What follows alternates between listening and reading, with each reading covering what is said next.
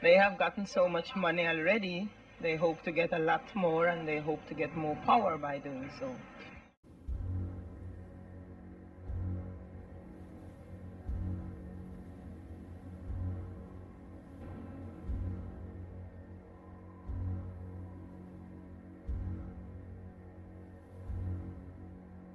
You're a leading member of the opposition, and you've said recently on several occasions that all the government party is concerned with is handing this country over to Guatemala. Now, why do you say that? Because I was a member of the People's United Party. That's the government. That's the government now in British Honduras. Yes. And I was sent to Guatemala the first time in October 1961 to meet the President of Guatemala.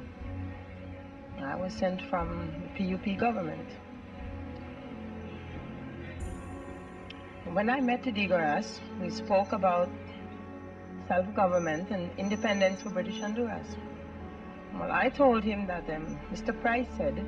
He's the First Minister. Mr. Price, the First Minister of British Honduras, said he was fighting to help us get independence, which was something good and all the people wanted it. Well, Digoras Fuentes, who is the President of Guatemala, just laughed at me. He said I was a fool to believe something like that. That Guatemala wouldn't fight for British Honduras if they had nothing to gain. That they hope to get this place, British Honduras, and make it his 23rd department.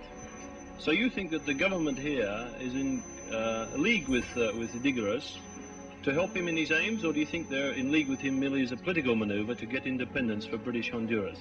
Well, I am sure that they are fighting side by side with the President of Guatemala to make this place a part of Guatemalan territory. But why do you think they want to do that? They have gotten so much money already, they hope to get a lot more, and they hope to get more power by doing so.